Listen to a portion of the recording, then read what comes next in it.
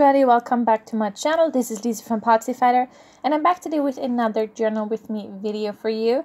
I am using this A4 size landscape journal, and the blue and the purple, that background already was like in my journal. I just used that, and I just scraped on some yellow and red paint with my Ranger squeegee, and that is the stencil that I want to use today.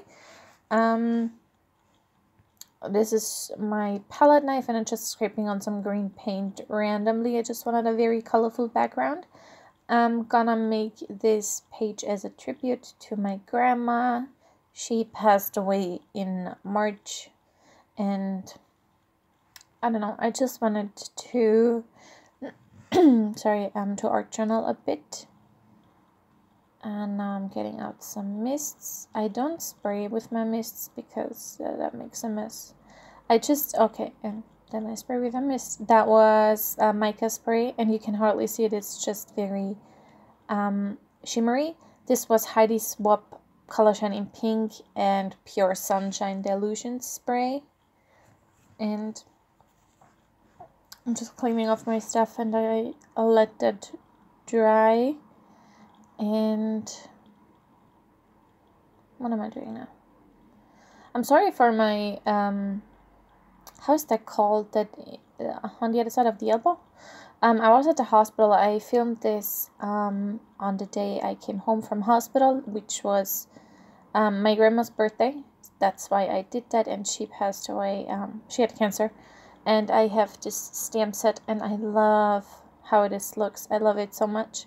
And now so I stamped it with Memento Tuxedo Black ink, and I used, these are water soluble crayons from Flying Tiger, and I love them. And I just dipped them in water and scribble on some paint because I wanted this to be very colorful, very positive.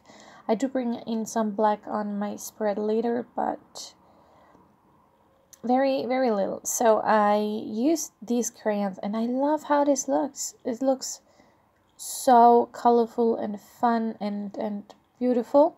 So I did fuzzy cut that, which I do make you watch that. That one here. And now looking at it, I was like, I really like that. So I got out that scrap piece of paper, and I stamped quite a few more, 4 more, I think. Yes, 4 more. And I love how this looks.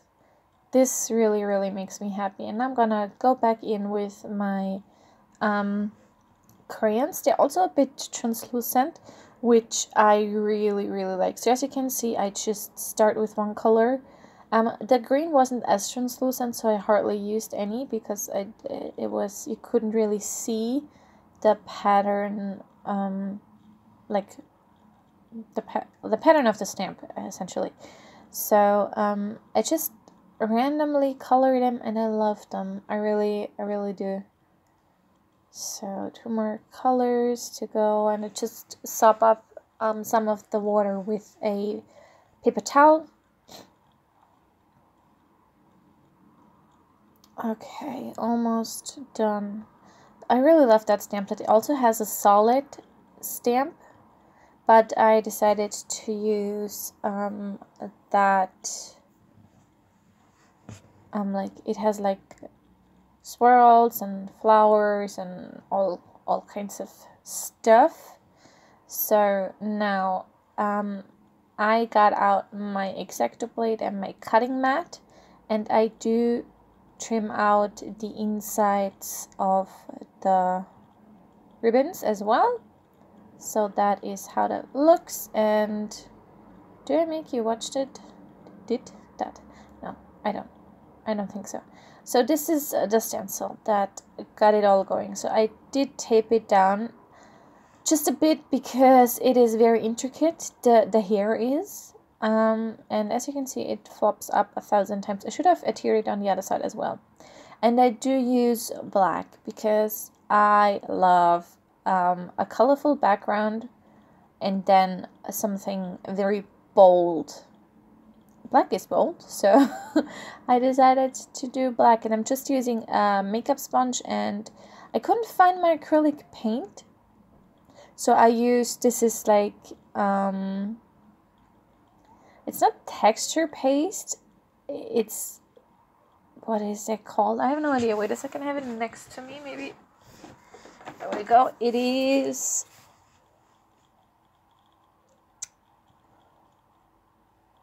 oh, it is black gesso.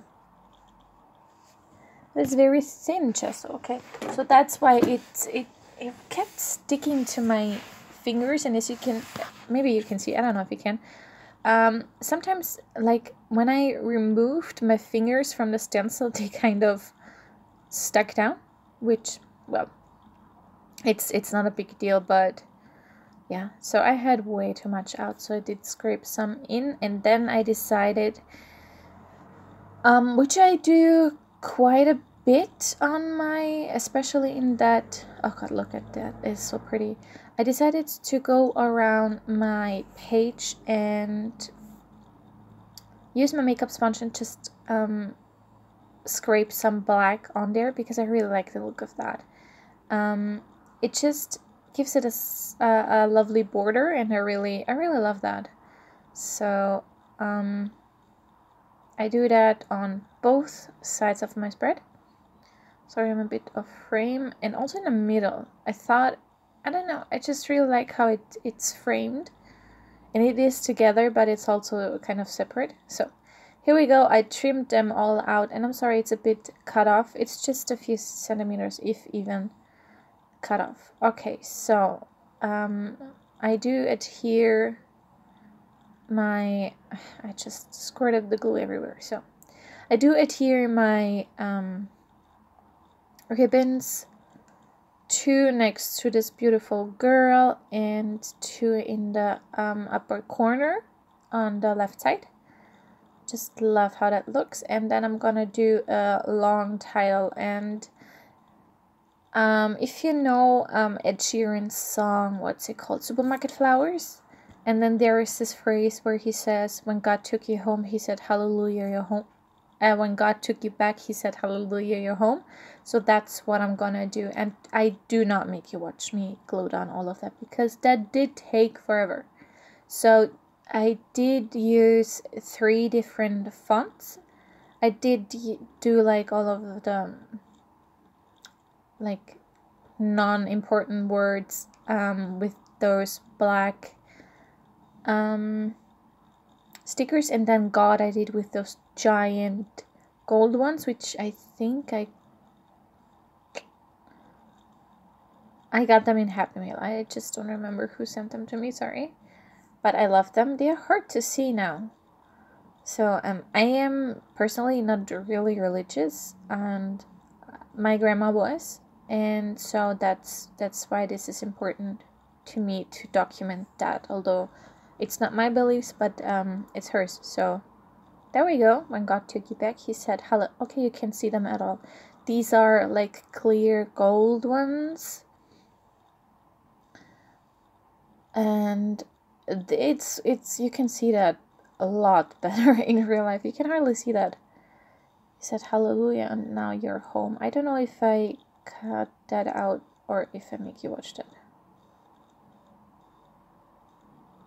And I didn't have an apostrophe, so I had to do you are home, because I didn't want to make a grammatical mistake if that's like your home, if that makes sense. I just used a Q and cut off the little descender, so it's an O. And for home I again used those giant gold ones. And now I'm done with my title, and I love it. And obviously my grandma was, well, she was a grandma, so, and the stencil is a young lady, but I love how she looks. She looks, I don't know, she looks focused and strong, and that's why I wanted to use that. This is a stamp, and it says, with faith all things are possible, and I thought that was appropriate. That's from the same stamp set, and that one says courage, and it just ghost stamped that. And I do use my Matte Tuxedo Black ink. It's just off frame a bit.